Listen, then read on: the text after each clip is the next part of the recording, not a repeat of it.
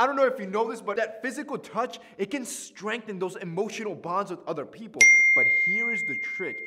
Being able to not cross the line with being this sexual harassment touchy creep and still being able to touch a woman to increase that sexual attention. Today, boys, not only am I going to show you how to not cross the line, I'm also going to show you what areas of the body you should be touching on a woman to increase that emotional connection with her and drive her insane. Turn her on. Bro, let's hop into it. First of all, let's talk about how not to cross the line. See, most of you, when you're with a woman, you don't even know how to act, right? You're acting all weird, all tight. You don't want to touch her because you're feeling awkward. I don't want you to be that guy. You need to be dominant without being a freaking creep. How do you do that? You gotta learn how to read body language, bro. Like, this is the simplest thing. If you see a girl pull away, wince, flinch, or almost like a gag reflex, this is a very blatant sign that she A, thinks you're coming on too aggressive, or B, doesn't like you. Either way, just pull back, bro. Why go through that rejection? Which takes us on to the first point you want to touch on a woman.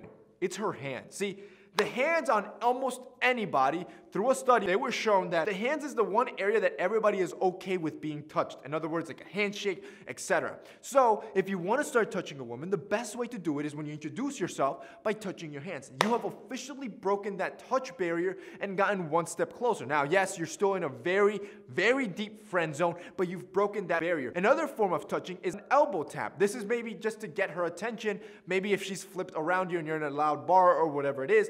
Either of those are a great way to get started with touching. Number two, see, as we go, each body part's gonna get more intense. And this is because as you're in conversation, you want the conversation to get deeper and stronger. That's how you start turning her on. You wanna do that by touching the shoulder region. See, this shoulder and collarbone region is filled with a lot of sensations for a girl. So when you're in conversation with her and you touch any of these areas, I guarantee you it's gonna send chills down her spine. Now, when you can deploy this touch is specific. See, let's say you're in conversation and you want to make an emphasis on something, or you're both laughing, or she said something funny. That's an easy way to reach over and touch her shoulder. Again, always be aware and alert. While you're slowly increasing that sexual attraction, you're also reading her body language. If she pulls back, you're coming on too strong, it's time to pull out. Number three, it's face touching. See, most guys literally end up there like dead fish when they're making out with the girl, and they leave the girl to do all the work and all the controlling. You gotta understand that when you are more in a dominant position, women tend to be more turned on. So when you start making out with the girl, let's say you are in the kissing stage already, you wanna implement face touching. This is when you actually lightly grab her face. Not only does this put you in a dominant position, it also allows you to control the tempo, speed, and movement of the making out session, which puts you in control and ensures that you're a better kisser. And then if you mix this in with minty fresh breath, which I've talked about before, actually having fresh breath, you're gonna send literal chills down her spine. This girl's gonna be filled with butterflies in her stomach, which means, what does this mean? Listen to your dentist, brush those teeth, floss, clean that tongue like Brother Jose tells you, so when the time comes, you're ready to go. As a matter of fact, I want you to go to He Grooming and pick up a toothbrush. We dropped our new toothbrush a few weeks ago, and this thing literally flew off the shelf. See, we came out with 3 grooming products for men. Every single grooming product has one goal in mind: make you look better and sexier. Well, one of them was our electric toothbrush. See, everything else sold out. We only have a few toothbrushes left, and I don't want you to miss it because, like last time, it could take months till we restock, and I want you to be ready and on point. See, this toothbrush, not only does it have 34,000 RPM, which basically means that as you're brushing your teeth, you're getting 34,000 strokes every single minute to ensure that your teeth are not only white, but also fresh and minty. The cool part is that on the flip side, we added a tongue scraper. That way you can use that same power to clean the tongue, because this is the area that smells the most. When you have bad breath, it's usually because you're not cleaning your tongue properly. Well, our toothbrush ensures that you clean your tongue properly, and like I said, this thing is flying.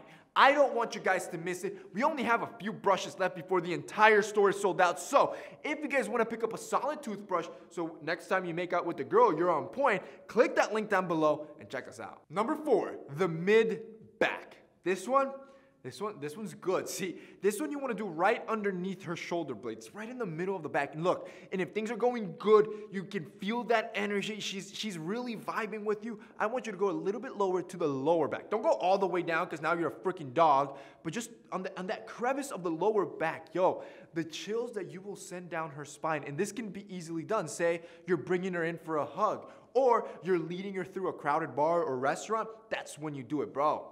This girl, she's gonna be like putting in your hand. She's gonna be completely melted because the dominance it takes to actually have the courage to do that, again, you have to be savvy. You must have watched this video to be able to pull that off. And finally, number 5, I left this one for last because this is if everything's gone right. She has not pulled back. She still hasn't called you a creep or she's uncomfortable with you.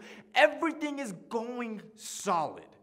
You want to do the mid-thigh touch. This is probably the most sexual touch you can do. You can do this one when you're both sitting down, obviously, and you want to touch her right from the mid-thigh to the knee. Anything higher up, again, now you're just a dog. But that area, you caress it gently, and you could do this in mid-conversation. Again, she could say something funny, or things can get very intense where you both stay quiet and just look at each other for like 2 seconds. Yo, the power that you're going to feel here. Again, the mood has to be right. The setting has to be right. Don't do this while you're in freaking class because, again, you will end up being a pedo. You have to have done this after layers of touching, after layers of engaging and interacting and flirting. You pull this move out, forget about it. You've won already. You have won. You have sealed the bag. Dare I say, this could be more powerful than a kiss. If you do it right, the chills that you will send down her leg, bro, yeah, that's going to turn her on. And that's basically it for this week's video, guys. I hope you enjoyed it. Those are 5 areas on a woman's body that you should learn how to touch properly. If you guys liked this video and found it informative, don't forget to drop us a like down below. Also, boys, don't forget to check out our brand, He Grooming. If you want to stay groomed, you want to stay sexy, yeah, click that link down below. That's it for me today. See you next time.